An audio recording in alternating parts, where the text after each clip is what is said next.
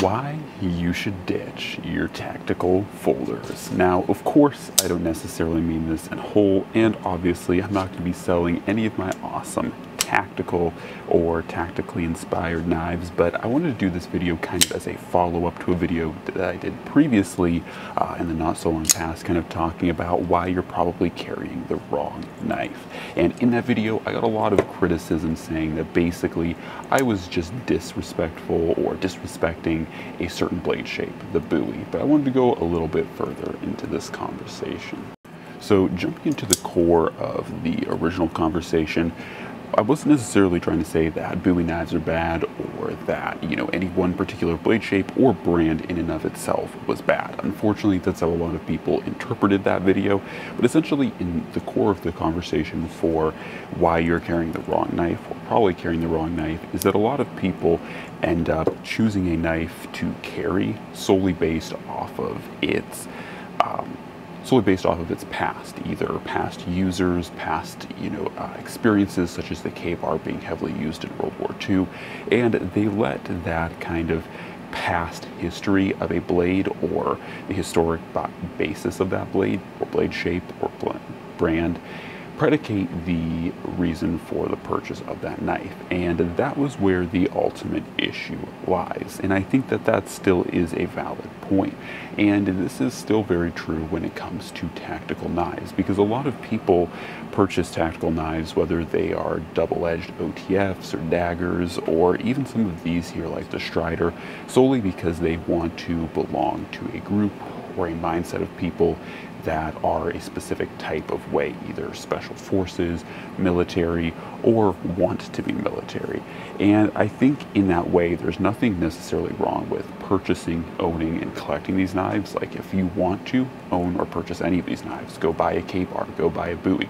Lord knows I have all of the above, but I think the reality is that if you are trying to purchase something like a Strider solely because you want to belong to the group, what can end up happening is that you end up choosing a knife or a blade style that isn't necessarily conducive to what your practical needs are. And so this is why I say that ditching tactical knives as a whole can actually be good for some people. And I brought out a couple examples, my personal favorite especially being the Spidey Chef. I really like this knife, and while admittedly I don't EDC it every day, and admittedly it may not be the best knife for every situation, I think that honestly something like this Spidey Chef is a really gold standard for EDC because it has a very utilitarian edge to it that gives you more practical abilities. Something like this is going to be far better at processing food, breaking down packages, cutting open cardboard. And it's going to do it very well, especially when it comes to food prep. And not only that, being that this is LC200N steel, is going to be extremely rust resistant. So what that means for the everyday user is if, say, I whip this bad boy out, cut some cheese, cut up celery, or even, let's say, cut up an orange or a lime or a lemon, I don't have to worry about cleaning this edge off super well because it's not going to corrode. The acidity from the orange, the lime, the lemon are not going to stain the steel. They're not going to corrode the steel. They're not going to lead to any negative repercussions. That being said, this is still a pocket-friendly tool that I can have to process food if I need that quite frequently. In addition to that, rust resistance is very handy if, say, you're someone who likes to go outside in the winter and snowboard or snow machine. Having something like this is going to be far more practical than going with something like, for instance, this guy here. And not necessarily saying that these two are worlds apart. They are both titanium frame locks, but at the same time too, once again, the rust resistance is going to be much higher with LC200N than it is any of these other steels, especially this S30V. Definitely way leagues better in rust resistance. Now, granted, there may be some edge retention differences, and maybe S30V has a slight edge retention, edge to it, but at the same time too, this will be far more practical for most situations of actual practical real-world things. And honestly, that is where I find myself truly going to something like the Spidey Chef. When I go snowboarding, snow machining, when I when I go snowboarding, when I go snow machining, this is the knife that I do genuinely put in my pocket or in a secure area so that I don't lose it.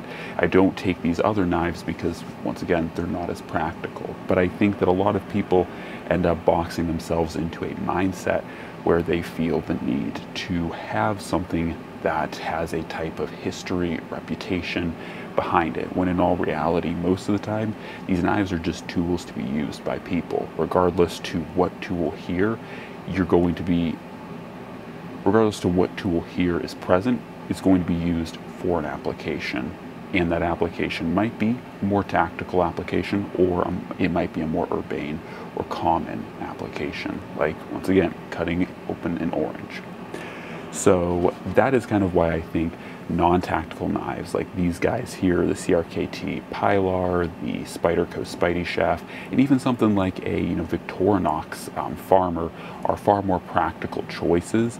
And once again, they don't have the reputation, the experience, the history, something like a Strider SNG, right? They aren't forged in combat or war. But once again, if you're not going into war, you're not going into combat, why do yourself the disservice of having a knife that might not be as practical or as useful as something like a Spidey Shaft?